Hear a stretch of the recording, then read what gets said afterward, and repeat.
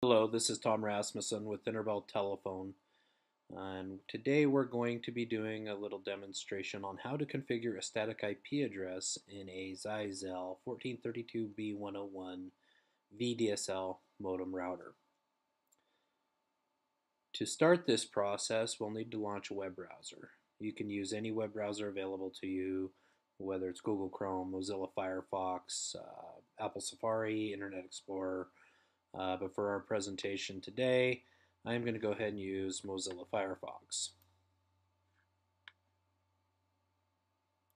So once you have Mozilla Firefox or your internet browser loaded, we'll want to go to the IP address of your device.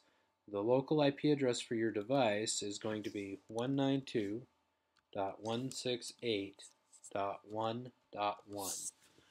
Once you have that entered into your address bar, go ahead and hit the enter or return key on your keyboard, and that will bring us to a prompt to log into the modem. The username that you will want to use on your device will be a username of user, and the password for that is all in lowercase, user1234. Once you have those entered, go ahead and click on log in. And once this completes the login process, it's going to give us a hello user splash page and to tell you how many numbered of failed attempts there may have been on the device. This is just an informational screen, so we can continue from here.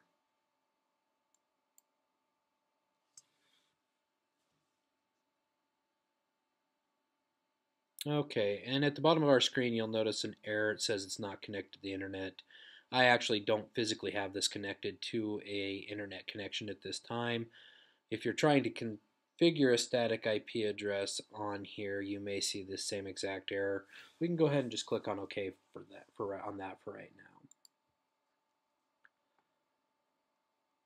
To begin configuring a static IP address on your router, at the bottom of the screen, we'll want to locate Network Settings. And at the top of this menu, we will want to click on Broadband.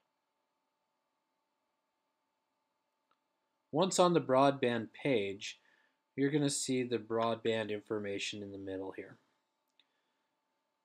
At the very end of this line, looks like a little piece of paper with a pencil on it. It's the edit option.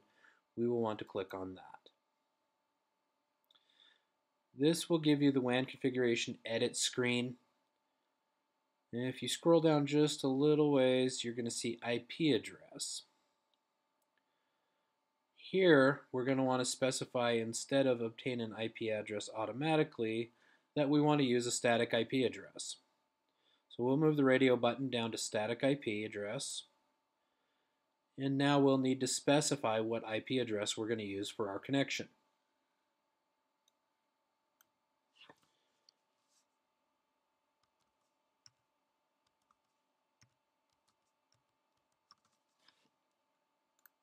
Next, you'll want to specify the subnet mask.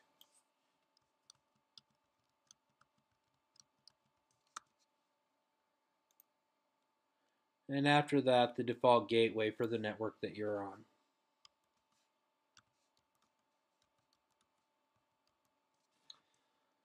If you've signed up for a static IP address, all of this information will be provided to you per your request of a static IP. The next step that we'll need to do is to actually configure the DNS server settings. When you move to a static IP address, you have to go in and manually assign the DNS servers as well. That's located just a little bit further down on this WAN configuration edit screen. As you can see, it's already changed from dynamic to static for us, so let's go ahead and put in those addresses.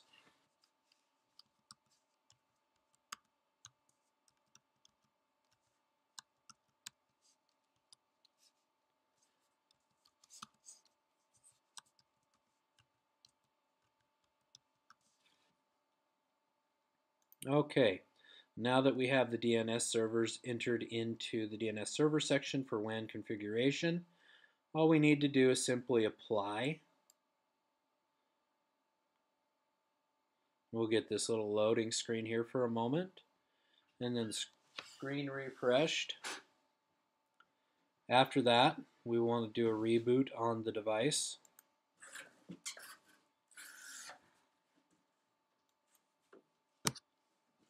And once that's completed, that'll come back to the login screen. And as you can see here now, we are back to the login screen. On the front LED panel of your ZyXEL modem, you should see now a green globe for indicating that the internet is now connected. As I stated earlier, I don't have this physically connected to an internet connection at this time. So if I was to actually log back into the modem with the credentials of user and password of user 1234, it would actually show the WAN connection or internet connection is now up on this network map. And that's all there is to configuring a static IP address on a ZyXEL 1432-B101. Thank you and have a wonderful day.